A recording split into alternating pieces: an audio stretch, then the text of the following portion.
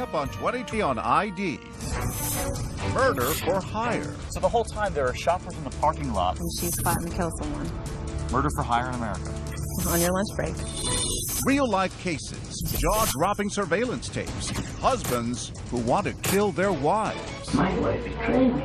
The suburban soccer mom who wants the other woman wiped off the earth. A horrible car accident and mangled up. But here's the real secret. The hitmen they're hiring are undercover federal agents. So as you sit down with 2020, how many of you are in disguise?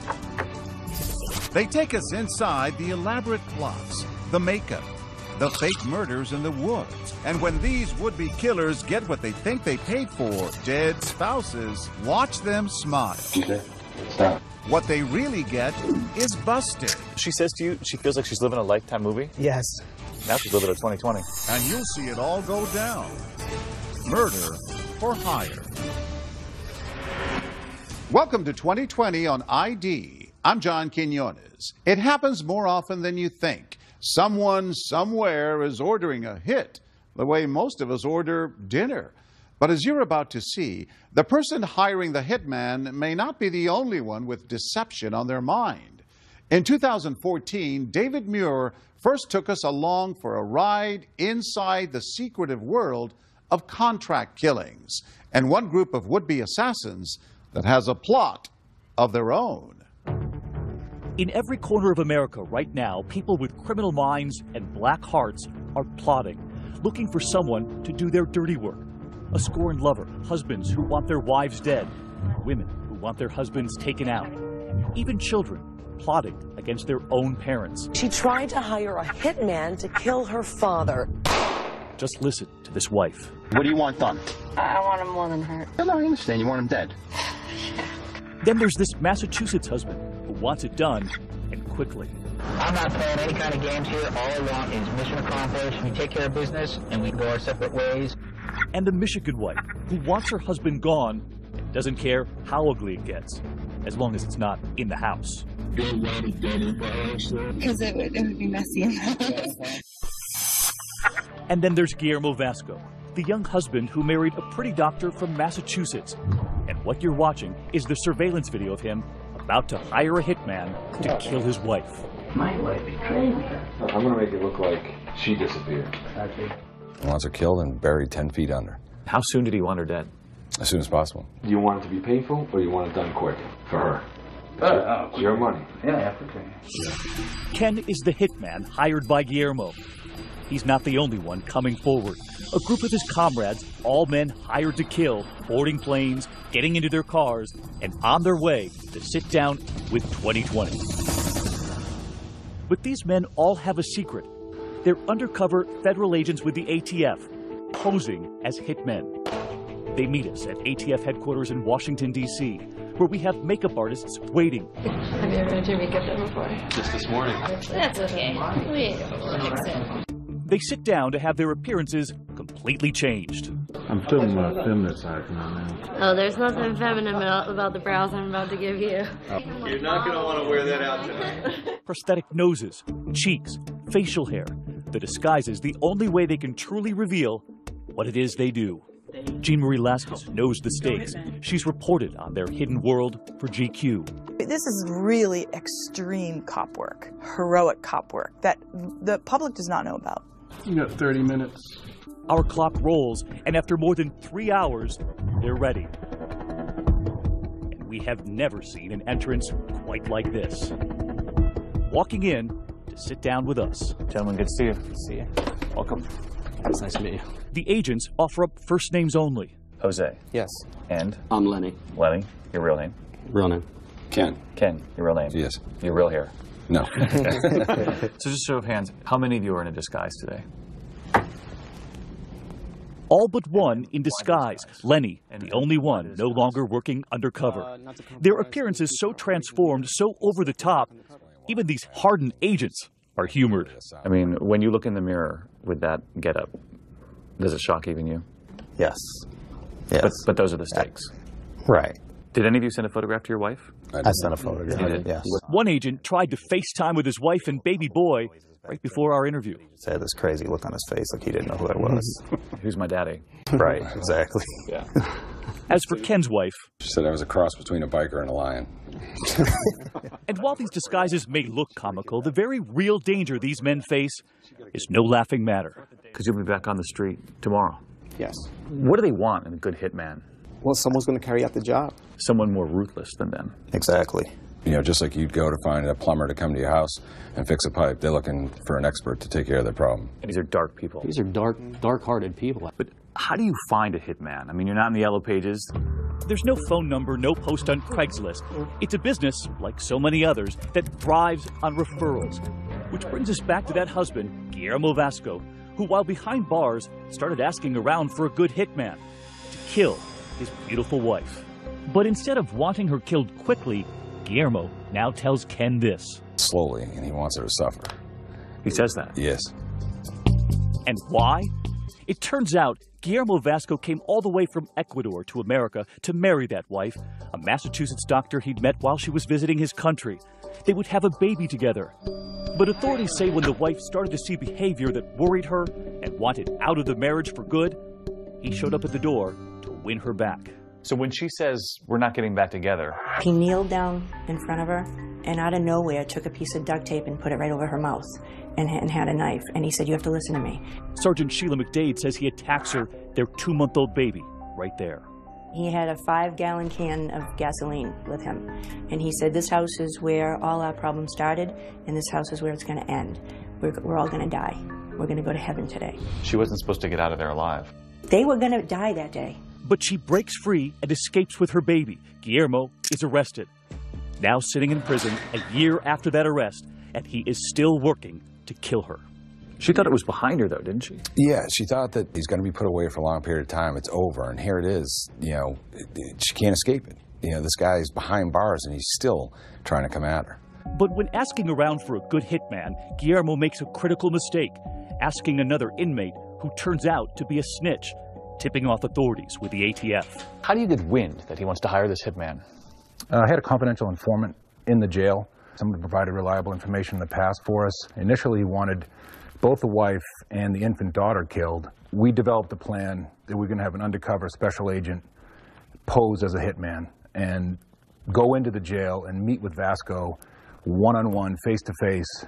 And that hitman is Ken, wearing a hidden camera sitting right across the table from Guillermo, as that husband pulls out a letter he'd written using a special code in case it ended up in the wrong hands. He talks about his wife as a dog and the infant as a puppy. So he's talking about his family as a couple of dogs. Yes, exactly. And he says the old dog is too old, won't be able to make the trip. Our friends and their dog, Nikki, we take this trip down there.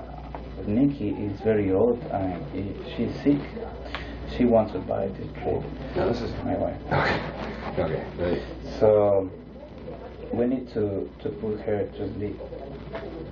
And that's code for kill my wife. Kill my wife. Yeah. And incredibly listen as he offers instructions right down to how he wants her buried. We can bury her out of Massachusetts, which is perfect. Yeah, you know, it'll probably go north. Yeah. Because Maine, not many people up there. Lots of woods. Just make sure that be more than 10 feet down. So she doesn't show up again. And do not forget the cement. As long as I make her go away and she's not going to show up again. Do you really want her in cement? To keep her down? Yeah. When somebody hires a hitman, they're looking for someone who's going to encourage the job, go along with it. Yes. If they say, you know, I want them, you know, the throat slit and buried over here, you get that conversation. You may throw out another idea, like, well, what do you think about this? You know, I'm a hitman. I have to have ideas. What do you think about putting her in the water, though? In the water, they disappear. You load her into those drums, you know, weight them down, get them down, they get eaten. There's not much left. I think I like that idea. Done. She'll be killed in the woods, stuffed into an old drum, and dumped at sea. Watch as the husband goes over pictures of the wife's house, where she's now raising their baby. And then he pulls out his own hand-drawn floor plan to help the hitman. And now, the money. What does he offer you? He offers me a rare coin collection, that he said was worth thousands of dollars. And this whole thing's being recorded. Yes. Outside those prison walls, Agent Matt O'Shaughnessy hears the plot, the payment, but it turns out he wants more. So you're about to take this much further? Yes. You won't believe who they're about to enlist for help. You approach his wife. To put her husband away for good. She wanted to nail her husband. She did. What they're about to do with that wife in the middle of the woods. You have got to see this when we come back.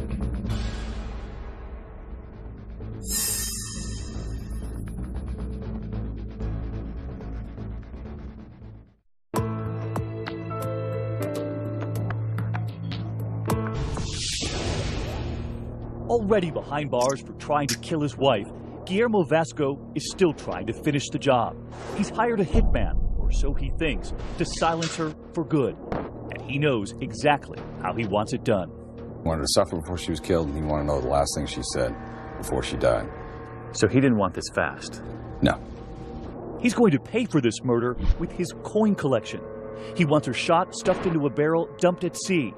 But he wants cement. He even brings up the Laci Peterson case, saying he doesn't want to make the same mistake as that guy, Scott Peterson. I don't even want to that happen, what happened with this guy. No, I know what you're talking about. Because he was an idiot. That's not how I do business. And I said, do I look like an amateur? You know, I'm an expert.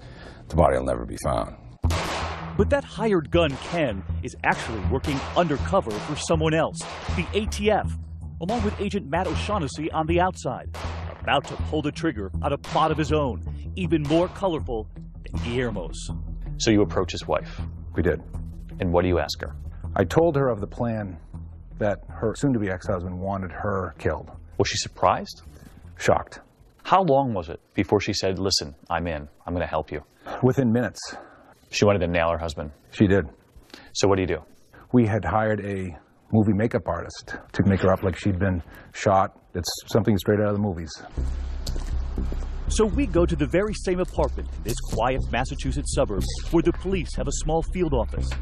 None of the neighbors knowing that behind this door, that wife was getting a makeup job she would never forget. Detectives help us reconstruct that day with a stand-in for the wife. So as she's sitting in this chair, the makeup artist is crafting a bullet wound in her forehead? Yes. And what is her demeanor? Very quiet, you know, just kind of going along with everything. She knew what she was doing. She did know what she was doing, yes. She had to do it. She really had no choice. For the safety of herself and her child, she knew that she had to do it. With a lifelike bullet wound right in her forehead, fake bruises and scratches on her hands, Mrs. Vasco and Sergeant McDade drive to the woods for a scene straight out of a horror movie. Mrs. Vasco looking so graphic, they have her cover herself with a hood, afraid they would frighten the other drivers. She wore a hood to cover up the makeup while you were driving. Because people who looked in the car would think you're just beating her. Remember, Guillermo wants his wife murdered deep in the woods, which is right where they're headed. We came down here and walked down this path. So this was the area you had selected? Yes. So you bring her out here and you ask her to do what? Well, she was asked to lay in different positions. Again, they help us reconstruct the scene with that stand-in. To make it look like there had been a struggle. You actually took her shoe off? Yes. And mixed her in with the leaves? Mixed her in. And then she laid there and had her picture taken as if she had been killed. It was the performance of her life, but in the end, too close to home. Right when it was all done, she just let go, and she cried, and really she just released every emotion. And it's not over yet. Now armed with those grisly photos of a dead wife, it's time for Ken to go undercover again as the hitman. So you've got these photographs now, and you're headed back to the jail. How realistic do these images look to you? Very realistic. I mean, it looks like this person was tortured, beaten, and murdered. Ken is now back at that prison, about to show Guillermo what he's done. And when you show those images to him? I tell him, well, listen, you know, it's done, and here it is, and I slide a picture across the table and show it to him. And just watch right here, the smile beginning to appear on Guillermo's face. This sick grin comes across his face. No remorse, no nothing. It was just pure evil. It really was. It was joy and evil in his face at the satisfaction of knowing that she was dead. What did he say? He wanted to know that I let her know that this was for Guillermo. He wanted you to say that? Yes. This is for Guillermo? Yes. And I told him that's exactly what I did. And take a closer look right here as that husband casually looks at the photos of his dead wife. At one point, we hear him ask about the hole in her head. That 22 hole. Okay. How do you like to work? Speechless. He wanted to know if that was a bullet wound. Yes. You nodded in approval. That you'd shot her in the head. Yes. Okay, so this is a good day for you.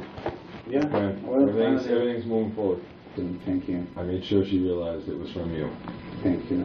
I appreciate, and you guys right now, my friendship. He said, you give him undying respect and loyalty for what you had done. So there was no question he was pleased? No question whatsoever. He thought his plan was carried out? Yes. Armed with everything they need, the undercover team about to return to that prison with their own surprise for Guillermo. Oh, good seeing you, man. At first, telling him his wife has disappeared. He denied any knowledge of where she could be. Was he concerned at all that his wife was missing? No. He didn't show any emotion towards it. He kept saying he didn't do it, he didn't know what they were talking about, and so they decided to bring me in. And when you walked into that room with your badge hanging around your neck?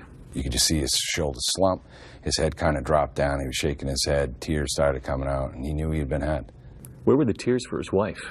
There were no tears for his wife. Those tears were for him. He realized he was going to jail for a long time. Good work. And as for the wife, who had long ago washed that gruesome makeup off her face, she was finally ridding herself of the husband who had hoped that bullet hole was real.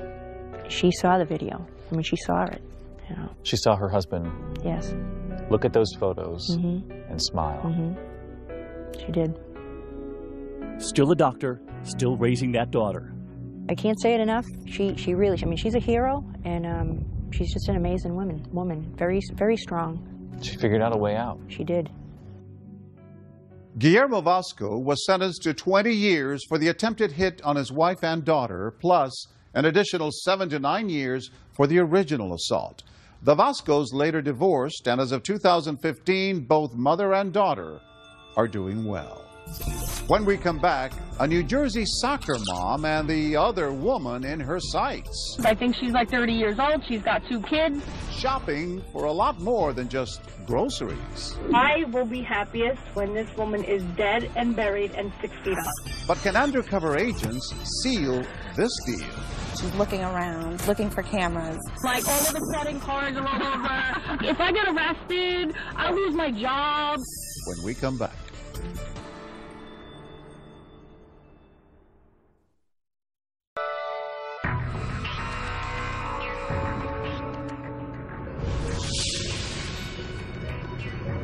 Across the Hudson River from New York City, the part of New Jersey known for neon, noir, the version of Jersey made famous by The Sopranos and the mob boss who called the shots.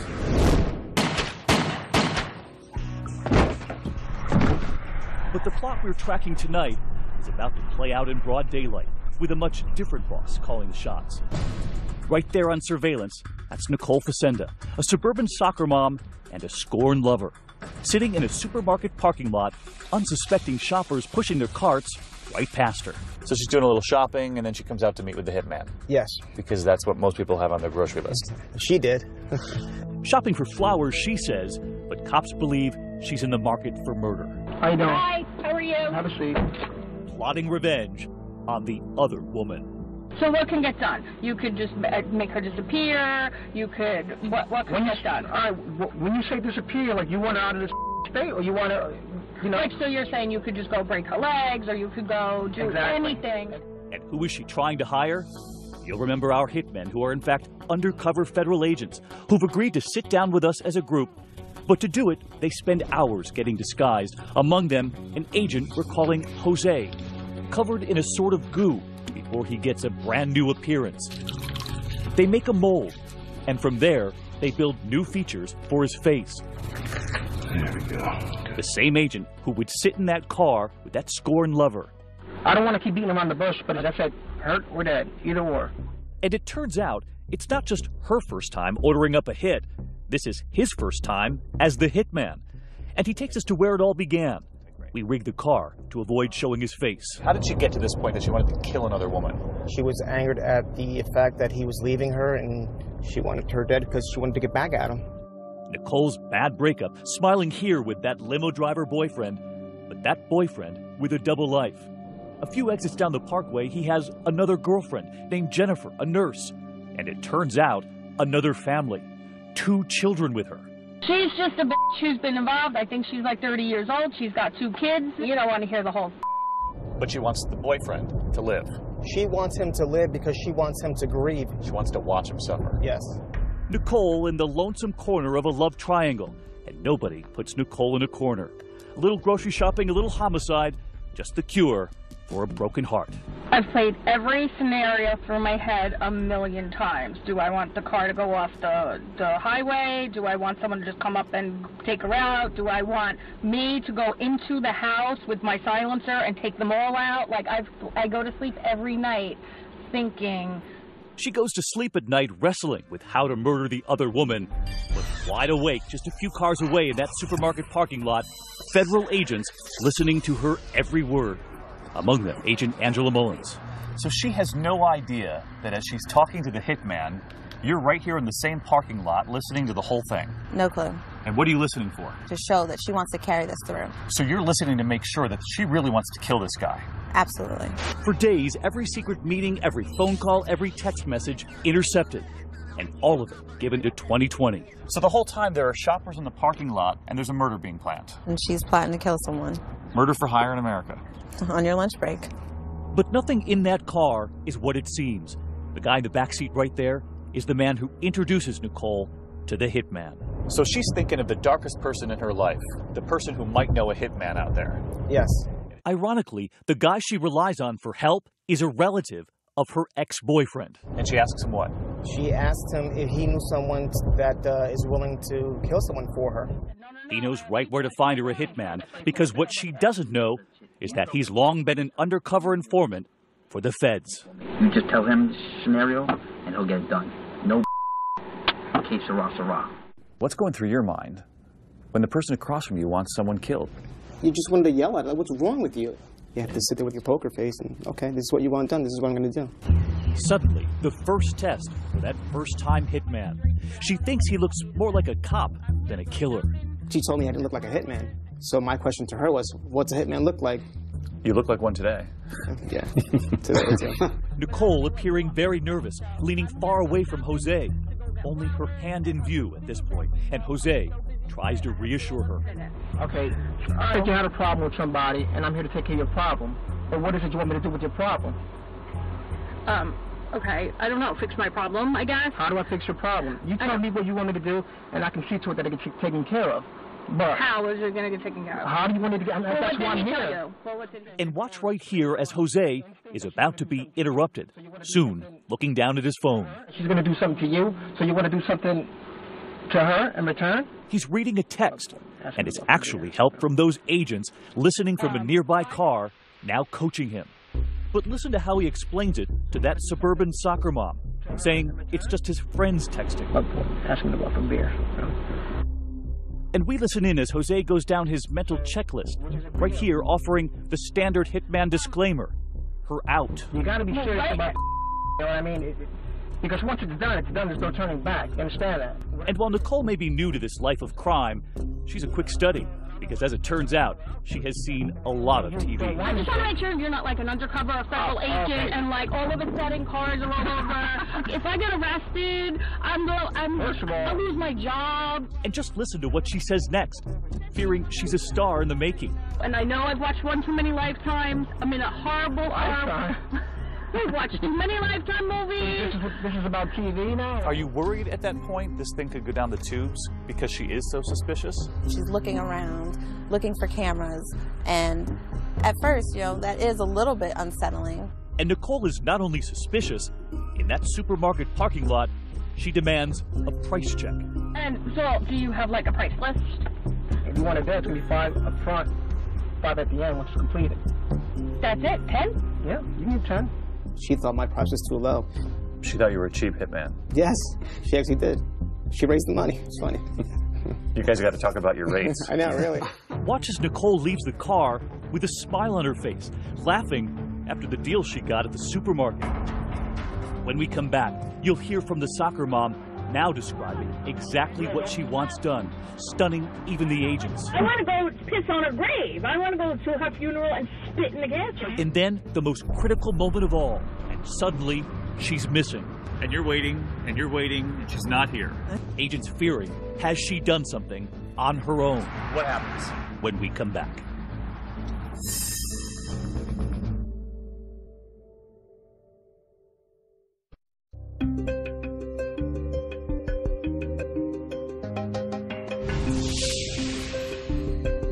A sunny afternoon in broad daylight, and at the top of one shopper's list, the murder of the other woman.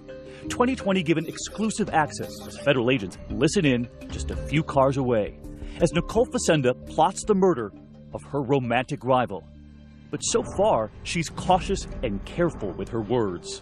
You know what I want. I want to be dressed in black. No, I'm not saying it. I'm not saying it. The hitman, really that undercover federal agent, now wondering, does the suspect suspect? But they keep going, and 2 days later, another parking lot, another conversation. See, I would think that either she disappears and she's just never found, like these people are never found. Okay. Like that would be one good thing. I wouldn't care if she was in a horrible, horrible, horrible car accident and mangled up, and you know, I don't care. Like gone. I want to go piss on her grave. I want to go to her funeral and spit in the gas tank. So you want to see her dead? Is that what you're saying? I will be happiest when this woman is dead and buried and 6 feet under. But Nicole is now digging her own grave. And when asked what to do with the ex-boyfriend, it turns out, kill the woman, keep him. She says, get rid of the woman. You know, shoot him in the foot or something. I don't want him hurt, but if he's limping around, if he has a cast on, who cares? She wants to see him suffer. She wants to see him at the other woman's funeral. But perhaps darkest of all, listen to this. When asked what to do if the other woman's children get in the way, let me tell you, and don't think I'm a bad person, but if something happened and one of the kids get killed, oh well, I'm sorry, you know what? So if the kids get in the way, take them out. Take them out. Kill them. Yep. She now agrees to pay $20,000 for the murder. And look at this. Authorities giving 2020 the photo she texted to make sure they get the right woman. And then she texts the picture of the girlfriend. Yeah, it doesn't get any more serious than that. And you'll remember the husband in the last case. He wanted proof, a picture of his wife shot in the woods. In this case, they offer Nicole the same thing, a photo. She doesn't want any Kodak moments. She wants something else. I can get him to give you a picture of her dead. Finished. I don't want a picture. Let her get busted with the picture. I don't want any pictures. I'm going to go to the funeral. She doesn't want a picture. She wants to go to the funeral. She wants to go to the funeral. She wants that satisfaction, knowing what she's done and kind of savor it, which is quite sick. So seeing the casket, she thinks is better proof than any picture. Absolutely. At the end of the rainbow, when it's all done and finished, you'll pay him the rest, correct? And at the end of the rainbow, you know, we'll figure it out. Absolutely. When you see a bullet in her head from a picture, finished, will you have the money ready for him? Bottom line. Yeah, I will when it's done. Nicole is now one step away from closing the deal. She'll make a down payment, the balance due after Jennifer is dead. Murder on layaway. They set up another meet at a local restaurant. But she has no idea those ATF agents will be there too. You're right here at the Olive Garden. People are having dinner, like most people would at the Olive Garden, and you're waiting for her to show up with cash. Right. And you're waiting, and she's not here. Exactly. And no sign of her. No sign of her. Suddenly stood up by their dinner date. Concerns racing through their heads. Has she changed her mind? Or worse, has she taken action on her own? They finally get her on the phone. Hey, where are you? And where had she been? Her son's soccer game. So you get her on the phone? Get her on the phone. And where is she? She's over at the Exxon. Over here. They learn she's now just a few hundred feet away. Okay, he's moving. He's gonna go now. The agents scrambled their wires, their cameras out of position. Listen, he's gonna have to walk over to the Exxon station. But the informant, the bag man, gets to the gas station to fill her up. She hands you the envelope. And what's inside? Her down payment. Cash. How much cash? She did $2,000. So basically, it's a down payment on murder. It's a down payment on murder. You got her. Yep. 8:36 p.m. Special Agent Longi. This concludes the undercover meet. The agents have heard enough, but still no arrest. Nicole allowed to drive off. They want more evidence for an airtight case, as the murder for hire plot now enters its final hours. The next call I'm going to do to you is when she's gone. She's 86, dead, finito. That's it. Once you're dead, you're dead. You follow where I'm going with this? Yeah. Nicole, at work at this New Jersey hotel, finally gets the phone call she says she'd been waiting for. The hit on the other woman. Sonny, the hitman's helper, is on the line, calling to say the job is done. Listen to me. Listen to me clearly. Jennifer's dead. No way. Jennifer's dead. But the other woman, of course, is very much alive, and now in protective custody, told by Agent Mullins someone wants her killed. Pulled over her vehicle and informed her that there had been a threat against her life. I was on the phone with my mother and I said to her, Mom, let me call you back. I'm getting pulled over. So the lights go on. The lights go on. And you're thinking, I ran a red light? Or... I'm thinking I'm speeding. I'm being caught on the phone. I didn't know what. They're behind you. They start walking up to the car. Yes. The ATF officer places his badge against my window and says to me, are you Jennifer? And I said yes. And he says to me, Jennifer, there's been a hit for your life. I remember clearly saying it, flat out told her there had been a threat against your life, and you know we were there to protect you. And immediately I said to him, Nicole Facenda. So you knew right away? I knew right away. I even had said to my people I work with, my friends, my family, if anything happens to me, it's Nicole. So I knew. She says she had always been wary of Nicole and knew she could be trouble. But could you ever have imagined this? I thought maybe it would just be a flat tire or, you know, a broken window at the house. I never thought that she would go to the extent as she did, as to try to find somebody to murder me and my family. Back at the hotel restaurant where Nicole manages the catering, she has no idea she's enjoying her final moments of freedom. She has no idea that you're about to move in. No clue. They send the confidential informant in first, wearing a tiny camera, and watch right here her reaction. Outside, she lets loose. I can't believe you don't show up here. That's not cool. She was actually annoyed that the man who was helping her kill the other woman had now shown up at work. She says she can't believe it, and she doesn't believe he did the job. I don't believe either one of you at this point. I don't believe either one of you. Moments later, she is under arrest. So after you lock her up, you talk to her? Yes. Does she have any remorse? None at all. And the tears in the backseat of the police cruiser?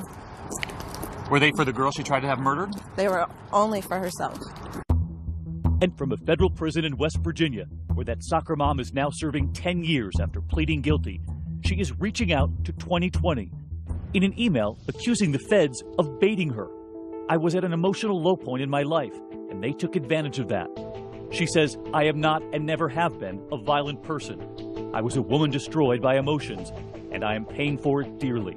She may claim that now, but agents say while awaiting trial, she tried to plot another hit on her romantic rival. Though Nicole denies it, it's a constant fear for Jennifer. All the time. All the time. Everywhere I go, I have to be worried or concerned that somebody is going to drive me off the road, or somebody is going to come to my door with a silencer, as she said she wanted to. I'm scared every day. Because you think she's still determined? Yes, I do. Do you think what could have happened if those two ATF agents didn't pull you over that day? I owe them. I owe them my life. So what would you say to them? They're standing right here. Oh my God. Oh my God. How are you? What's going on? Hi. God. Thank you so much. Oh my God, I'm shaking right now. You doing okay? Jennifer has had a lot of surprises through this ordeal, but we had arranged one last one, a much happier one. ATF agents Alongi and Mullins, right there in that parking lot. They're the ones who pulled her over that day and saved her. Thank you so much, guys. Oh my God. I wouldn't be here without the two of you, and I remember that day like it was yesterday. Oh my God. Oh, we're just happy that we could help out. You're here. I am. As of 2015, Jennifer and the man in the middle of this love triangle are still together. Nicole Facenda is appealing her conviction. When we come back, the undercover hitman who traded family and home for a life behind bars. This is where you were showering. Exactly. But when the lights go out and the security cameras go down, it could be his life on the line. So I'm in here without cover, without any backup. Stay with us.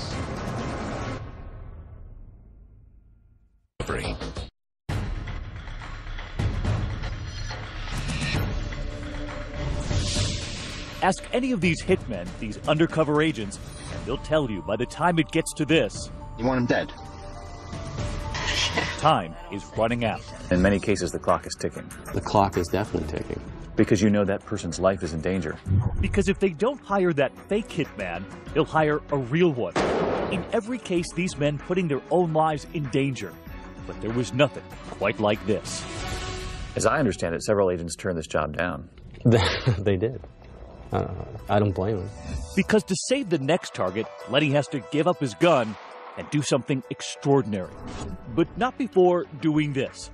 Trading life with his wife and 2 children at home, and instead moving in someplace else. The Warren County lockup in Eastern Virginia, posing as an inmate. His new home overcrowded and filled with criminals. Murder, rape, robbery, arson. And all of a sudden you're in prison with all these guys. All of a sudden I'm in prison. You were prepared to be there for how long? Months. And here's why, the moment that started it all. Look in the driver's seat right there, a drug dealer about to be busted. Alright, got a white SUV on location. That's him. The person getting in on the other side, a federal informant, Dave Jackson, who was buying drugs and helping the feds nab the bad guy. Alright, by the time you get back, I'll be calling you. The drug dealer is arrested, and now behind bars, he is fuming. He wants that snitch in the passenger seat wiped off the earth. If he can get the federal informant killed, then he's scot-free. He's scot-free. He gets out of jail. But the bad guy needs a hitman to get the job done. And when the feds hear that that drug dealer, now behind bars, is asking other inmates, does anyone know a hitman? That's when they decide to send Lenny in as a fake inmate, a fake hitman. And just look at the photo we brought to our interview. So this is Lenny, huh? That is me. They laugh, but most wouldn't if they ran into someone who looked like this. His beard grown, wearing shackles, and wearing his new wardrobe. Just one of his new uniforms. Here, in his orange jumpsuit.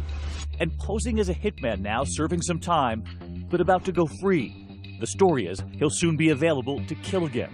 Lenny will never forget what the guards did to him moments after that door slammed shut. Because remember, even the guards don't know Lenny is not a criminal. As we were getting ready to do the strip search, that's when I thought, I didn't think this through. I didn't think this through. You didn't sign up for that. Yeah, I was like, I did not think this one through. 2020 going behind those walls, through the locked doors, straight to the cells, where Lenny was thrown in with the criminals. Do you still remember the moment you walked into this place? Yes, I do. What was going through your mind? As soon as that door closed behind me, I was in it to win it at that point. You booked him. I did book him. I mean, he was just normal. He was normal. A normal criminal. There is no bed for Lenny, and he has to steal a bunk from another inmate. So you had 40 or 50 inmates sharing the space with you. Exactly. You can hear the inmates just over the wall here. And you had to find your own bed?